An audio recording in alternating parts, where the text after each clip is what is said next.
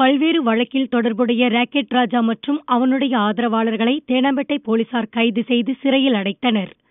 அவர்கள் தங்கியிருந்த அறையில் கைப்பற்றிய செல்போன்களை உதவி கமிஷனர் முத்தழகு வைத்துக் கொண்டார். அந்த செல்போன்கள் மூலமாக கைதிகளின் உறவினரிடம் முத்தழகு பணம் கேட்டு மிரட்டும் ஆடியோ வெளியாகியுள்ளது. போனில் பதில் சொன்ன இளைஞர் 5 லட்சம் ரூபாய் முதல் தவணையாக தருகிறேன் என்கிறார். அதற்கு முத்தழகு, அதை அங்கு இருக்கிற இன்ஸ்பெக்டர் விஜயகுமார் கிட்ட கொடு, 5 லட்சத்தை வச்சு நான் என்ன டீ குடிக்கவா, ஏண்டா லூசு பயல்களா என்கிறார். Hello sir. ஹலோ. சார் இங்க ரேஞ்ச் இல்ல சார், எனக்கு சொல்லுங்க சார்.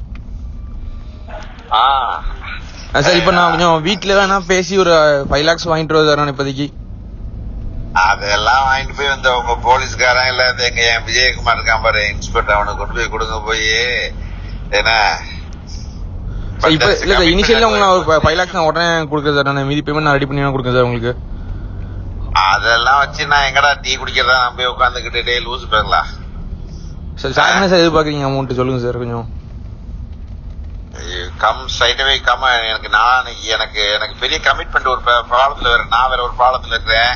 எனக்கு கொஞ்சம் சீக்கிரம் வந்து நாளானைக்குள்ள எனக்கு நாளானைக்கு காலம்பரைக்குள்ள என்னை பாருங்க. தனியா வந்து வெளியே. சரி சார். நாளானைக்கு காலம்பரைக்குள்ள அங்க ஸ்டேஷன் பக்கம்லாம் அங்கிட்டு வர வேண்டாம். சரி சார். இப்போதைக்கு நான் வீட்டுல தான் சார் ரெடி பண்ணி வரணும். அண்ணன் எல்லாம் பேச முடியல சார், ஆனால் ரீச் பண்ண முடியல சார். நான் அப்பாட்ட தான் சார் ரெடி பண்ணி வாங்கிட்டு வரணும் நானு.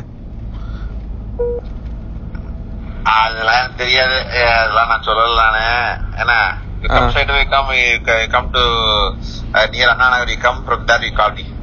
Sir. Okay sir. Okay sir. பரபரப்பை ஏற்படுத்தியுள்ள இந்த ஆடியோவிற்கும் தனக்கும் சம்பந்தமில்லை என்கிறார் முத்தழகு.